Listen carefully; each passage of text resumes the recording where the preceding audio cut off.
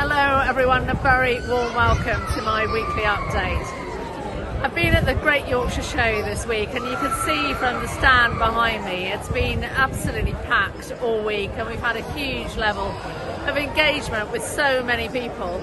And right at the beginning of the week, Mark Spencer, as Food and Farming Minister, announced the dairy contracts finalisation, if you like. This has been a huge piece of work by our dairy board. It's progressed on a very slow journey through Parliament, but it is actually the first sector that will now really have a way of not only moving a contract if you're not happy with it, but making sure that we have fair contractual relationships out there. So this is a blueprint for the future and incredibly important for pigs, for poultry, for growers.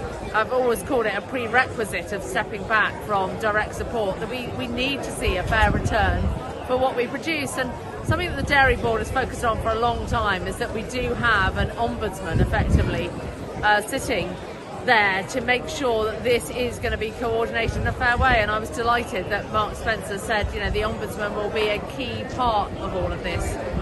So Mark Spencer joined us for quite a few different meetings. Therese Coffey has also been on the stand as the Secretary of State.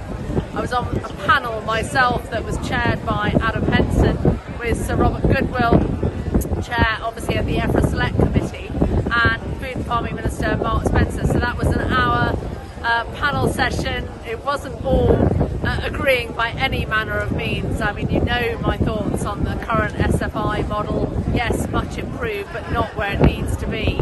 But look, I can't knock the DEFRA team. Janet Hughes has been on here engaging, listening to everyone, but we've got to level up this agenda, and that is the point that I make to her. And in a meeting just now with Paul Caldwell, the Chief Exec of the Rural Payments Agency, that we've got to level up between food production and the environment. And we're a long way off that at this moment in time. We've got to get it right.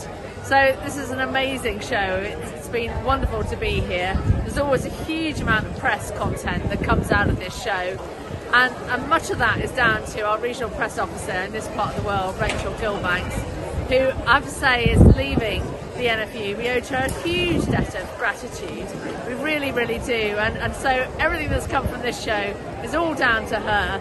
And the media guys in the NFU, you know, they are a vital, vital part of what we do.